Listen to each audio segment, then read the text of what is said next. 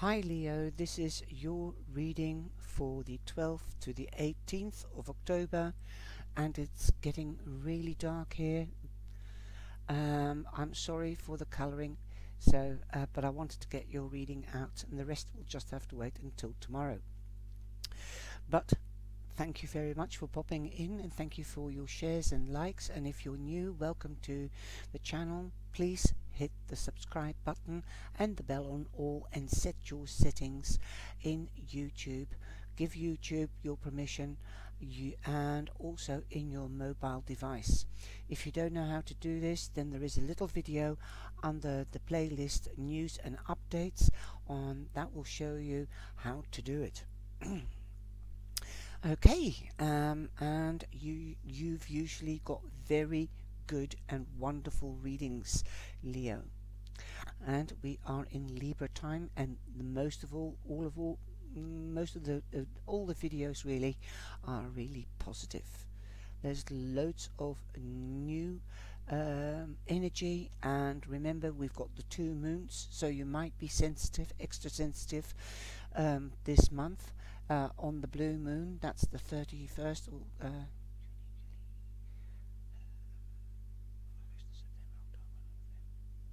on the 31st of October.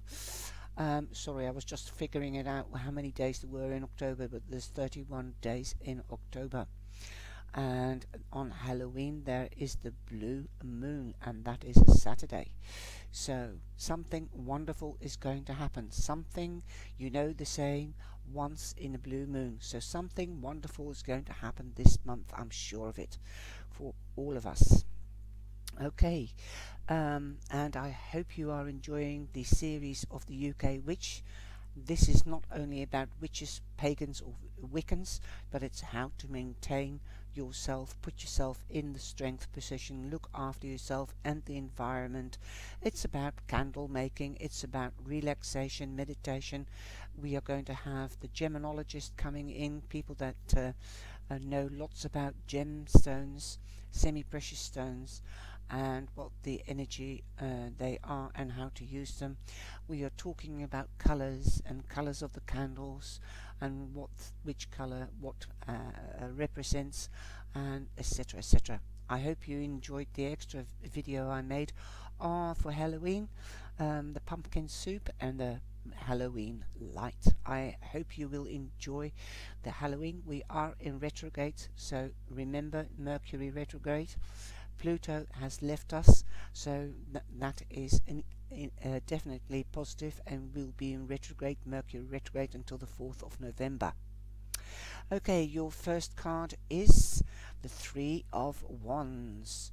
Your plans are coming to fruition.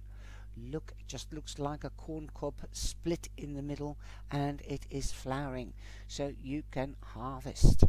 Abundance is here for you. To confirm this or analyze this, you have the King of Wands. Sorry, the Knight of Wands. So news is coming to you. The Knight of Wands also means you might be moving home. There's lots of fiery energy. You're full of action this week. Definitely on Monday. When you get this news, act upon it swiftly. Don't let it pass you by. Okay, this could be an other investment or a job promotion, something that will bring in the abundance. It could also be passion with an Aries Leo or a Sagittarius Leo. So you could be meeting somebody of your own sign. You could be moving in. If you are already hooked up and going out with somebody, you might take this this relationship up a step and moving in, or getting engaged, or getting married. Abundance is here. On Wednesday, you've got the Queen of Pentacles, so you might be finding out you're pregnant if you or that your partner is pregnant if you're a man. You might meet a Libra, because the Empress, the Queen of Pentacles is Virgo, sorry. The king is Taurus and the queen is Virgo. So you might not only find out you're pregnant, but you could hear of a birth. This could be of a project or of a baby. Okay, if you're too mature, then you might be hearing of a birth and finding out you're becoming a granddad or a grandmother.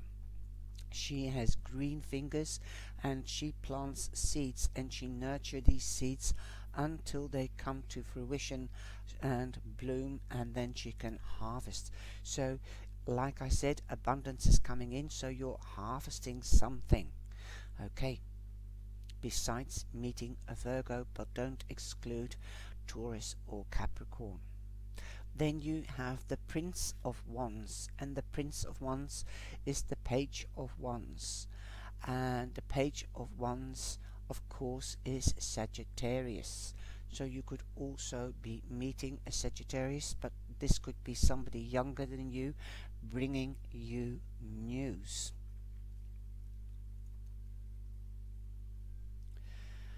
The news can be about a job, it can be about a hobby, it could be about a project, because the wands stand for action, which is work also, creativity, hobby, an interest.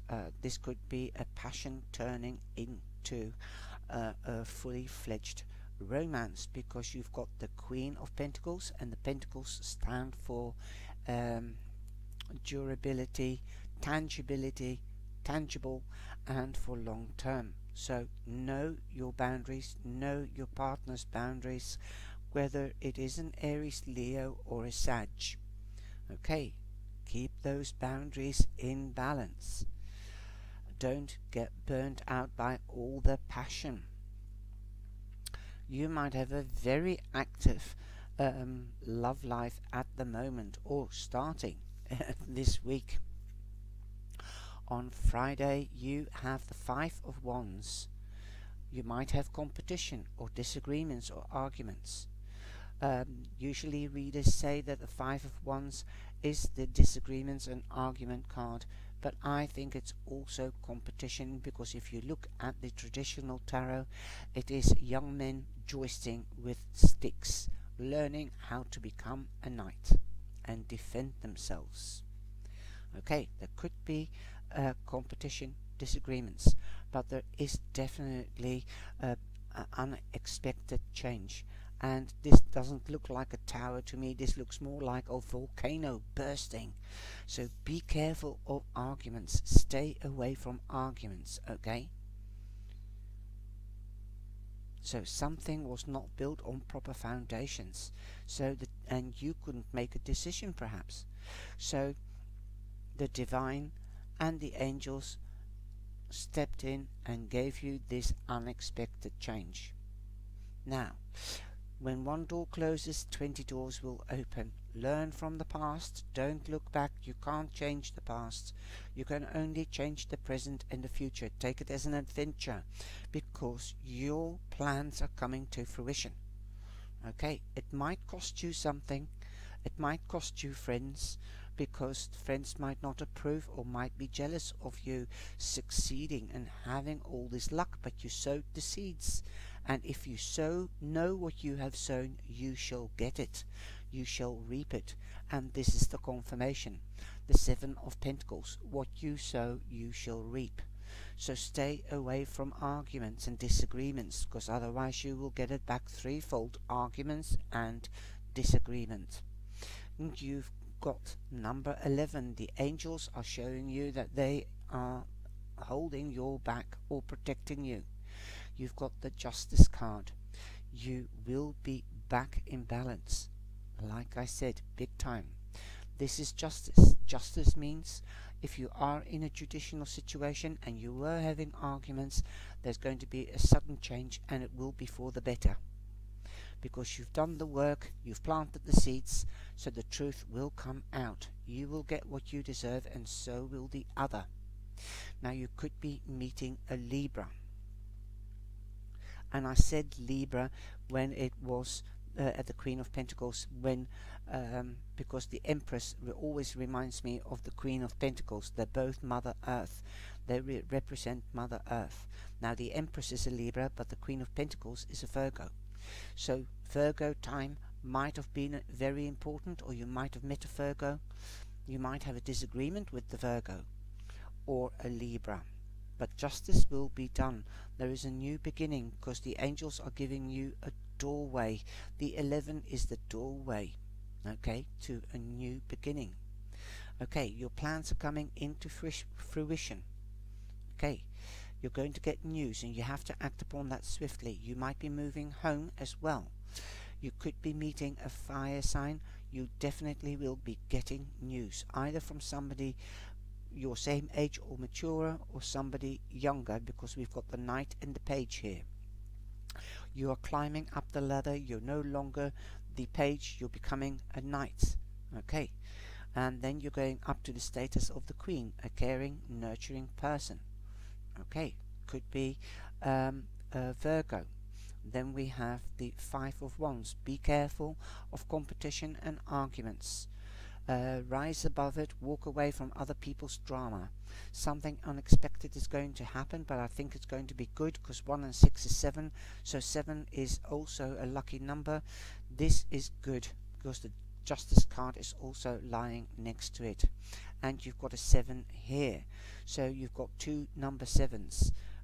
Lucky number, angel number, double number. Now the card for tender loving care for the soul is a purpose for all things. Life is a mysterious progression of individual evolution. It can be hard to understand, and even more so to accept, why events manifest the way they do. You may be wondering sometimes desperately exactly what purpose each experience serves, yet the answer still eludes you.